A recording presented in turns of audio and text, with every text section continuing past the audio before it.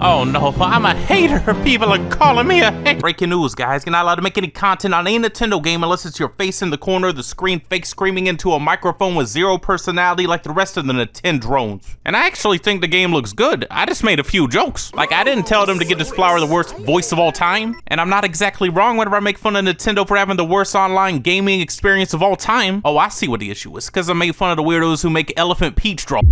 I think the game's world map looks really cool and exciting, I'm being honest. And I think the new art style, the enemies, the vibrant colors, I think it's a step in the right direction versus this copy and paste shit. But let's say I'm not into Tentacle Bowser and I have some legitimate criticisms. But no, you can't criticize it because that just makes you a hater. Or my personal favorite, people who discount all criticism by just saying, it's a game made for children. Well, newsflash, it is not a game made for children. It is a game made for absolutely anybody who wants to play it. But since your stance is it's made for children, I'm just gonna assume you don't plan on getting the game because you're not a child, right? And I'm also wondering, where are the children with $60 to go out and buy the game? You think it's children pulling up to Walmart buying this game?